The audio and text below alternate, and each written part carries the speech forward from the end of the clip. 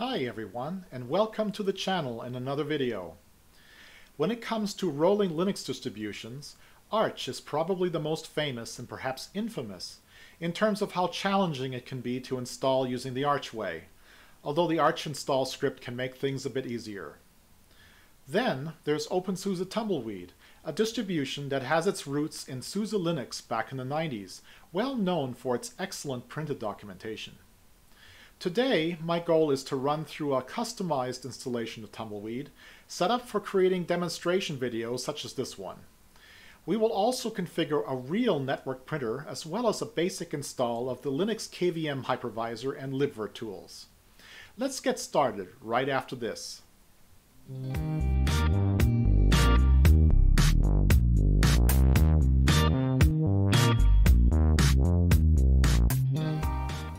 To help speed things up, I've already downloaded the DVD ISO instead of the network install ISO, which I recommend you try instead to make sure you get the latest packages right out of the gate.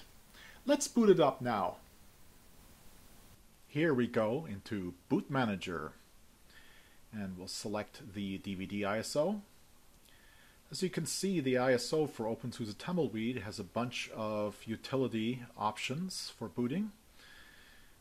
Can come in handy in the future. It's good to know it's there. Pretty self-explanatory. But let's go ahead and choose installation. So it loads the kernel, and next it's loading obviously the basic drivers and does a hardware detection.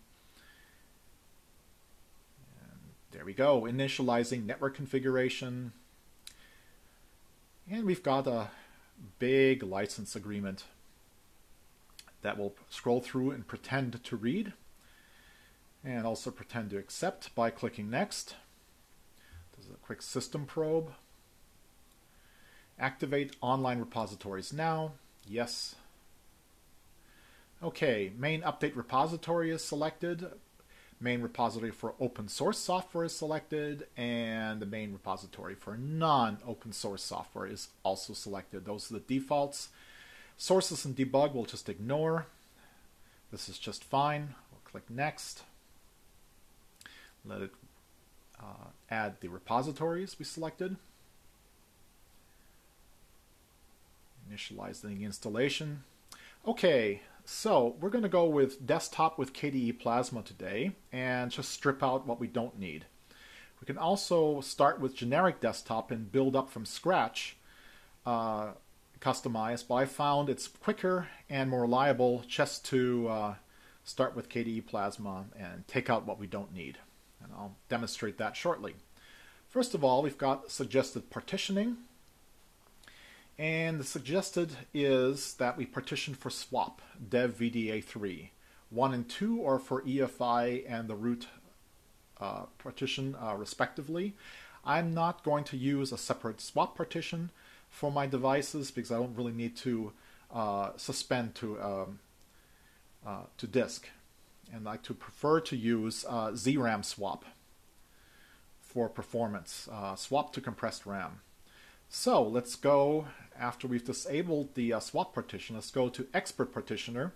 You can take a look. We're just left with two partitions, VDA1, which is the EFI partition, and the rest of the disk is dev VDA2, which is the Btrfs root partition. And you can see it lists all the subvolumes prepended with an @ sign. For example, you can add additional subvolumes if you need. You can also enable copy on write or disable copy on write, depending on what you store on that subvolume. For example, the home subvolume, where home directories are stored, has copy on write enabled. No copy on write disabled, because we want to be able to create snapshots for a home directory.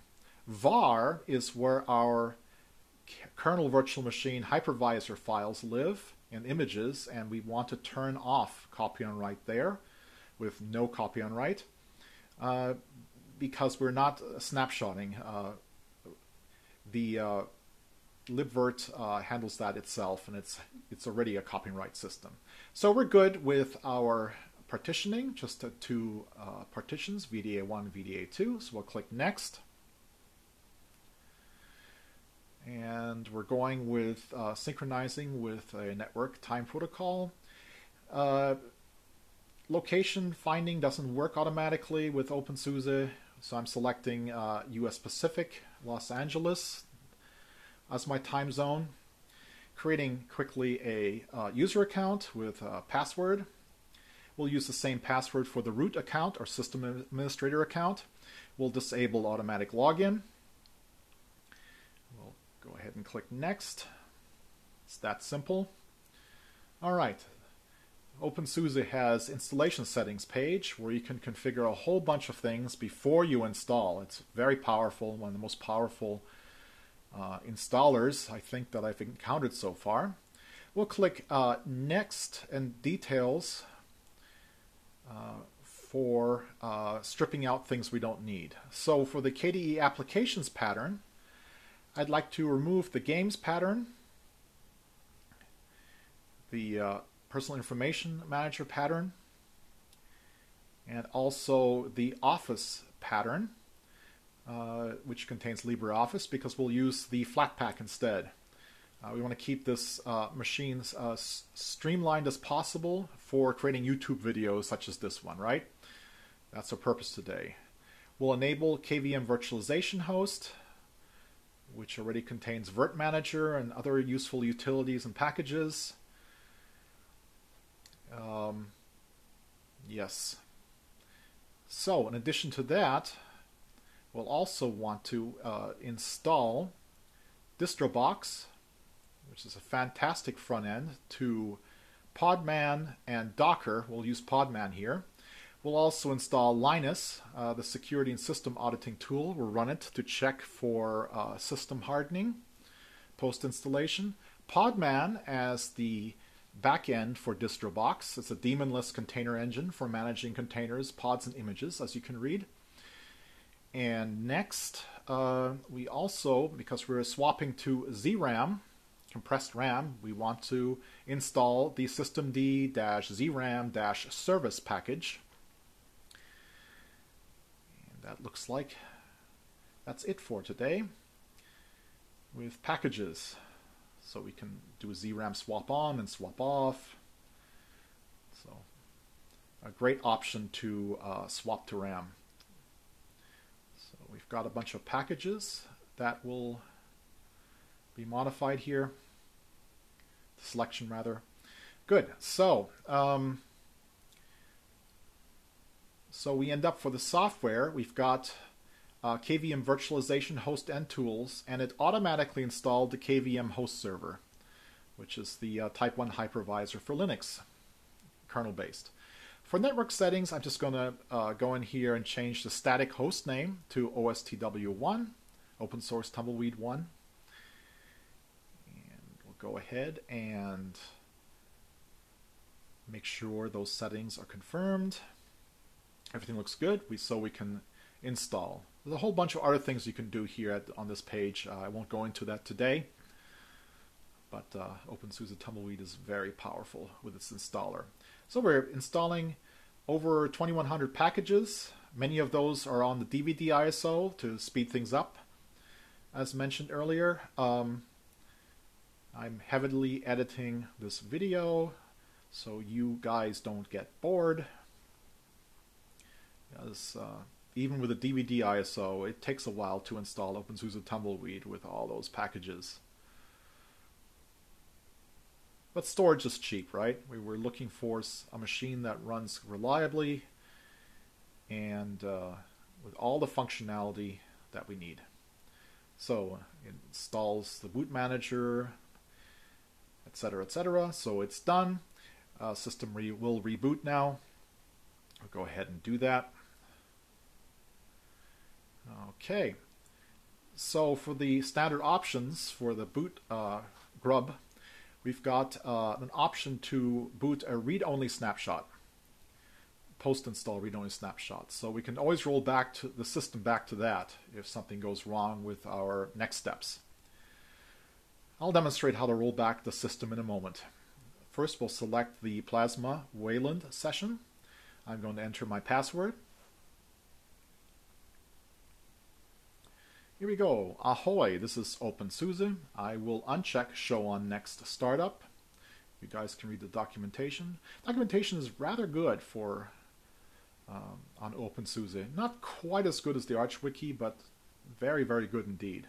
If I click on About this system in System Settings, you can see you're running 5.27.10, which is the latest LTS version of Plasma as of the publication date of this video.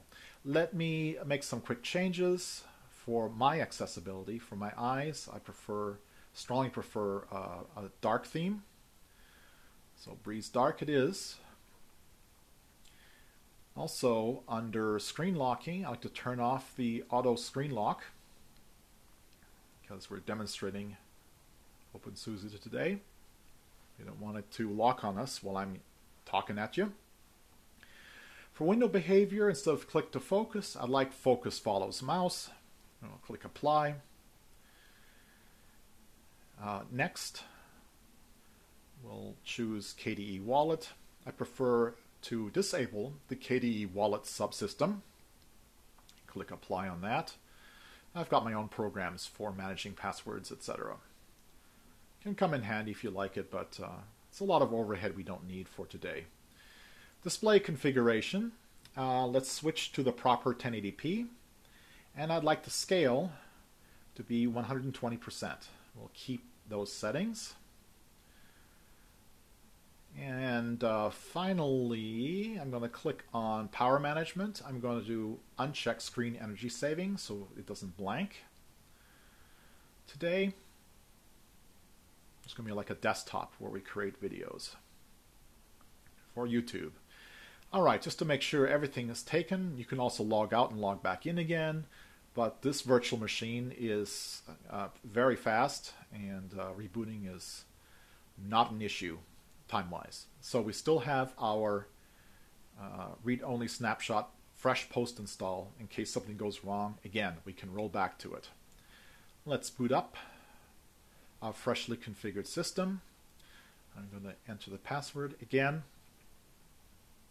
in SDDM. And here we go. That looks a lot crisper and more readable, hopefully for you as well. All right, since this is a KVM host, it set up a bridge, and I believe the bridge interface messes with Discover. You can see it's a common error. Unable to load applications. Please verify internet connectivity. I know my internet's fine. To fix this quickly, since I'm using Discover for FlatHub only, I'm just going to make FlatHub the default source. And then if I switch back to the home, you can see we've got it nicely populated with most popular and editor's choice apps. So, LibreOffice, as mentioned earlier, I prefer to use the Flatpak version of LibreOffice. I like to use as much Flatpak as possible. Immutable distributions have given me this habit, and I really appreciate it because I can transfer the configuration files for all my Flatpaks from distribution to machine to machine without any changes. It's one of the powers of Flatpaks. It works exactly the same regardless of which distribution you're running. Alright, since the Flatpaks are installed system-wide, I have to enter my root password. Let it install.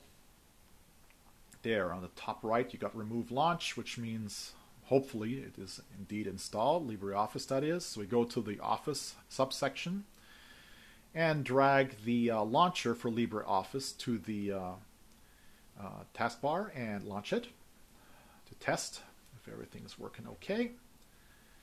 KDE tends to be chatty with all these pop-ups. I prefer disabling pop-ups as I go along. I don't need that. People used to Windows might prefer KDE to be talking at them constantly with their updates. Anyway, we're running the Flatpak successfully, so we're good with LibreOffice. Next, I'd like to install the KDE and Live nonlinear video editor, which I'm using right now to edit this video you're watching. I'm using the Flatpak version, of course, so we'll install it.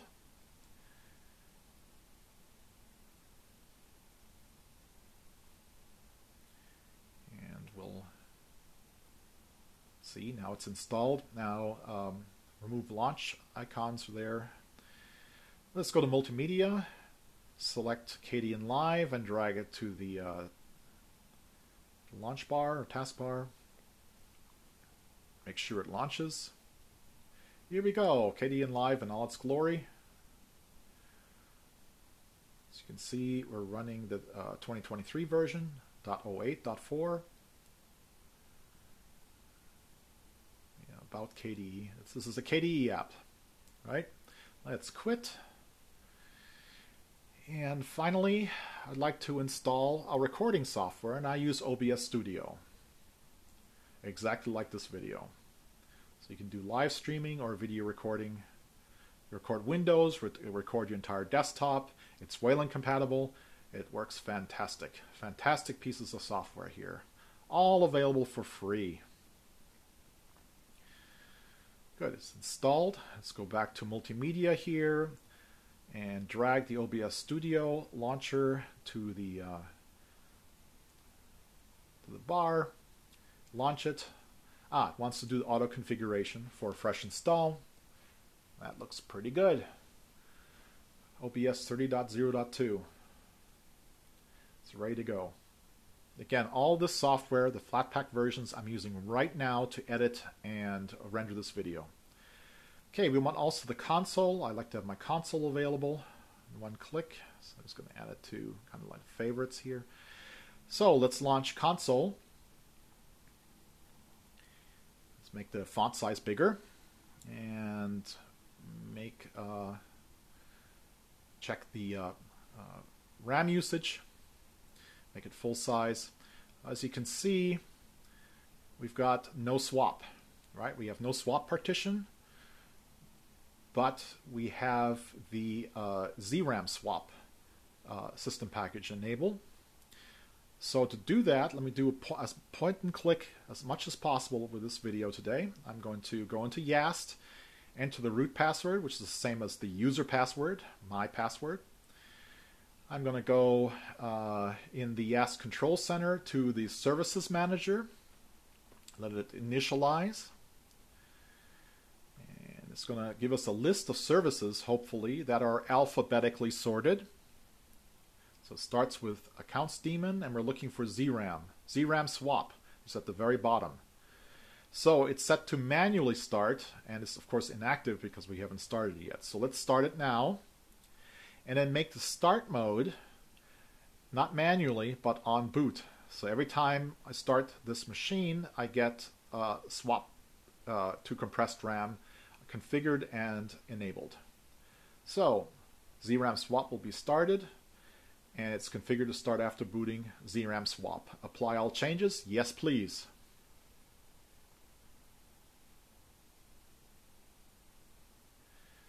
And let's reread the status in the services list.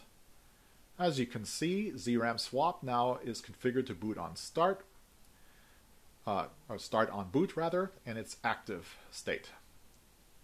And if you show the detail, it exited successfully, right? So service enabling compressing RAM with ZRAM. So it sets up the swap space version 1, size is 7.7 gigs. The process exited with code 0, which means success. Very good. So, all right. Let's go back to the console and let's check to make sure we've got swap enabled. And sure enough, we do. The aforementioned 7.7 gigs, which matches the RAM size, is available to us for swapping. Available to the kernel rather, and the Linux kernel in general is engineered to expect swap so that the out of memory daemon doesn't randomly kill our processes. So Snapper shows the following snapshots, including snapshots 3 and 4, which is pre and post. pair of snapshots for the YaST Services Manager configuration change. Comes in very handy if you want to undo any configuration changes. We just undo snapshots 3 and 4, which I handle in other videos. I'll skip that today to keep the video as short as possible. All right, for printing, I like to configure a network printer here at home. But before you can do that with OpenSUSE, you need to go into YaST and configure the firewall, because by default, the network interfaces are set to the default zone. And I believe the default zone is the public zone for both the bridge, because this is a KVM hypervisor, and the ENP1S0, which is the Ethernet connection. Right? If we do an IP-A, or IPA rather, you can see there's a bridge, number 3 interface, which points to the physical Ethernet card ENP1S0. So, the default is public, like I just said, and so allowed is only DHCP version 6 client. And for printing, we need, at the very least, the multicast DNS for detecting a network printer and configuring it properly. Since we're at home, this is a home printer, the home zone is appropriate, I believe. It includes MDNS and Samba client, secure shell, etc., etc. So that's good for home use. I'm going to switch the zone for both interfaces, bridge or BR0, and also the Ethernet connection. Change that to home. Select OK. So we should be set for connecting to and configuring a network printer. Good, so that's done. So next, let me find in the YaST Control Center the printer. There it is, Configure Printers. So there's no print queue here, so we have to create a print queue for my home Wi-Fi connected black and white Brother laser printer. Very inexpensive and very good printer for what it is. So I'm just going to, it doesn't detect this printer. I'm just going to go to connection wizard, and I know the IP address for the Internet Printing Protocol URI for my printer. In my case, it's a private network address, 10.110.16/IPP. And the printer manufacturer, of course, is Brother. Click OK. And let's find and assign a driver. I like to use the Internet Printing Protocol, IPP Everywhere. So I search for Internet Printing Protocol, IPP Everywhere. That works very well for many modern printers, maybe for yours as well. I'm in the United States, North America, so the default paper size is letter, not A4. Arbitrary queue name is Brother, and we'll use it as default for this system. And that should be it. We click OK. Let it create the new printer setup, updating configuration files.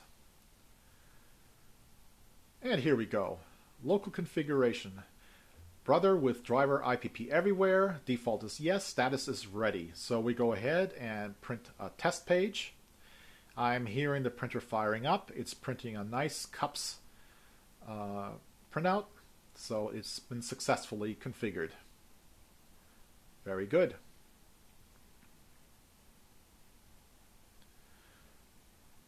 All right. So we have configured our printer and it's working. We verified it. So I'll click OK here. And next, let's go ahead and close the YaST Control Center. Close System Settings. Go back to the console. If I do an LPQ, you can see the Brother laser printer is ready, but there are no entries anymore because the test print was successful and gone from the queue. So let's undo this latest configuration change for the printer. Let's remove the printer by rolling back the system. To do that, let's restart. So we're going to get rid of our printer, right? As a demonstration of the system rollback on OpenSUSE Tumbleweed. Very handy on rolling release. If something goes wrong, you can always roll back the system. Roll forward, roll back. So let's start bootloader from a read-only snapshot, and we're going to look at this list of reverse chronological order snapshots, read-only. And we like to go to a snapshot just before we configured the YaST printer. And I would select for today the post YaST firewall, which is the most recent snapshot pre-printing. So that's snapshot number 6. And help shows if snapshot number 6 works, just run snapper rollback and reboot for a system rollback. So that's a nice handy help screen in case you forgot how to roll back the system. It's part of Grub. Very luxurious. All right, so let's boot snapshot number 6, which is read-only, right? This is just for testing. We can't use it for regular day-to-day use. We want a system to be read-write for that. Okay. So let's go here. Let's do LPQ. Sure enough, there's no printer. So it's like we never ever configured the Brother laser printer. This is what we want, right? So we want to go back to this state. So let's launch YaST. Let's double check to make sure that there's no printer anymore. Let me go to printing. YaST2 printer, and you can see we're back to there is no print queue message on our printer configurations. So yes, it appears, to me at least, that the printer is well and truly gone. So let's roll back the system to this snapshot, number 6. Sudo snapper rollback does the trick. And it is classic. So read-only snapshot of the default subvolume will be snapshot 11. Read-write snapshot of the current subvolume, number 6, will be snapshot 12. And we're setting the default subvolume to snapshot 12, which is a read-write snapshot of the read-only snapshot number 6, right? Which is what we're on right now.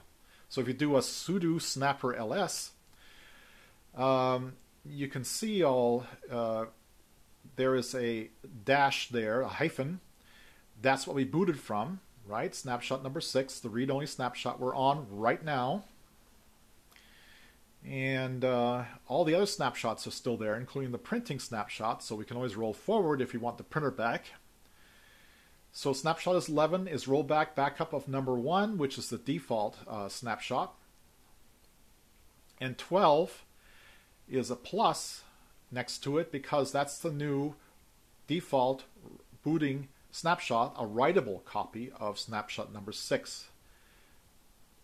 Right, which we're running at the moment. So let's reboot into the read-write version of snapshot number 6, which is snapshot number 12. If you go to the Start Bootloader menu item, you can see that we still have all our snapshots. So let's go ahead and select our freshly rolled back system,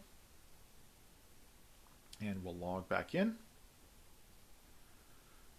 See, as far as I know, only Spiral Linux and OpenSUSE Tumbleweed have this snapshot system pre-configured out of the box. Okay, LPQ, no default destination available. So indeed, we're running the correct snapshot without any printing configured.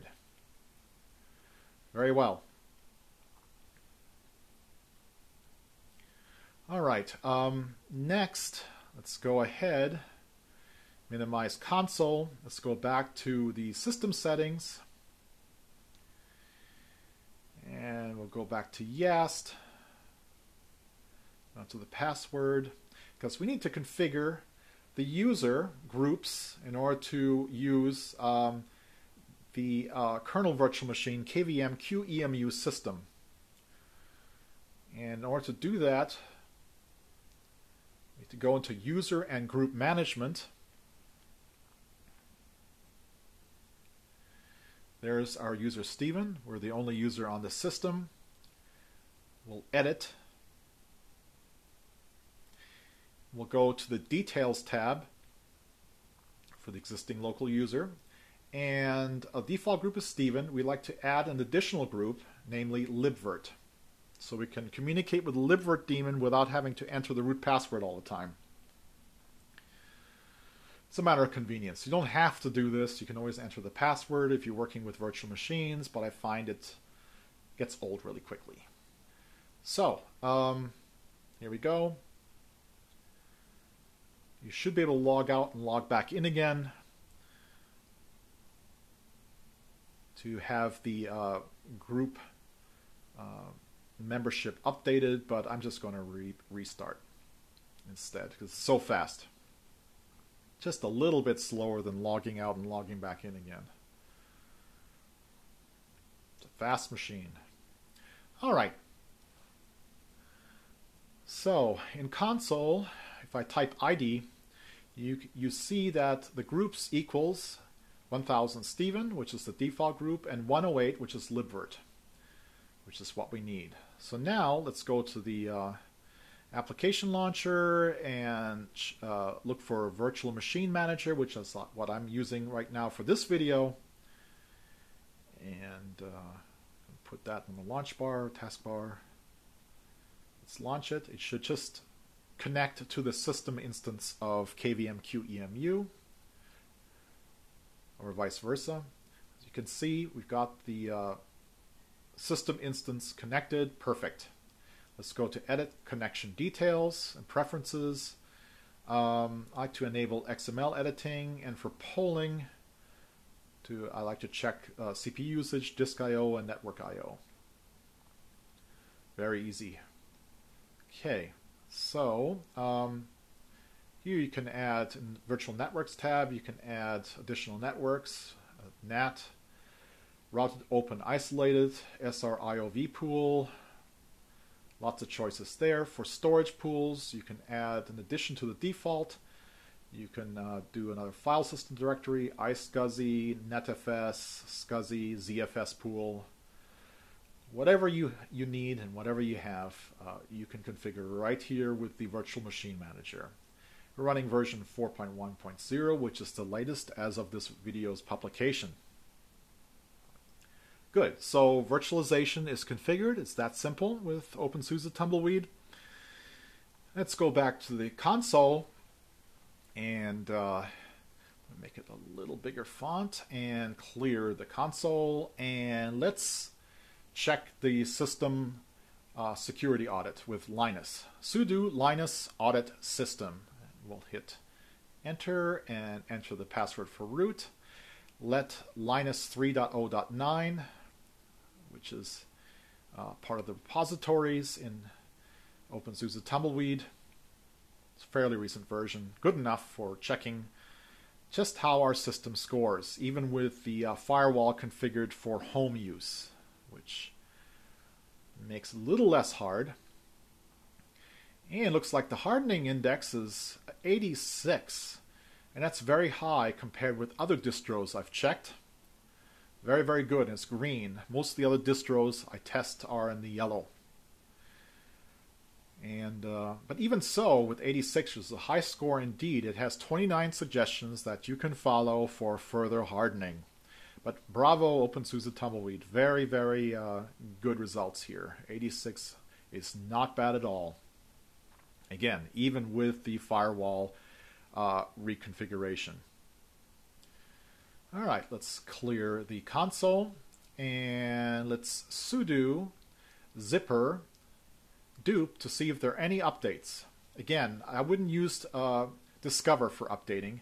I would use the command line for updating with sudo zipper dupe for best results. And let's just keep discover for Flatpaks. That would be my recommendation. I have the best experience just doing it that way. You can update using discover, but some people have reported issues long term with discover and OpenSUSE Tumbleweed updates. So they recommend, the official recommendation is sudo zipperdup, and that's what I'll stick with. All right, let's go back to system settings, and let's go back to about the system. And here we go. Kernel version 6.6.11. I think 6.6.12 or 13 is out by now. If we go to System Monitor and Processes, or Overview rather, here's the memory usage, disk usage, and all the things, information we need. So that's basically the end of my demonstration today. Coming from Arch and other distributions, I'm more used to configure the system from the command line and run scripts, but as you can see, it's mostly possible to do system management via clicking the mouse. YaST, yet another system tool I believe, has always been powerful, and combined with out-of-the-box bootable Btrfs snapshotting sets OpenSUSE apart from other distributions. Let me know what you think in the comments. Subscribe and smash the like button if you found this tutorial useful. Until next time, take care and have lots of fun.